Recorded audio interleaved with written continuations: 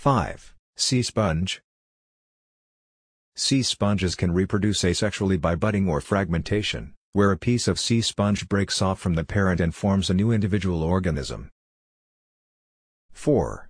Grasshopper. Some species of grasshoppers can reproduce asexually through parthenogenesis, a process through which an egg develops into an individual without being fertilized. 3. Bee. In some species of bees, the unfertilized eggs are capable of developing into males through a process known as arenatoky.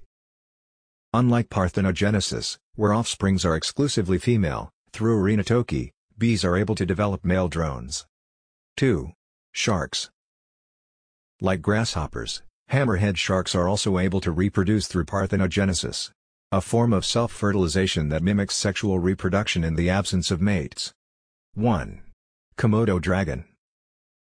Like sharks and grasshoppers, these majestic lizards have been observed to reproduce asexually through parthenogenesis. Scientists have primarily observed these giant lizards reproduce asexually when in captivity, in the absence of potential mates.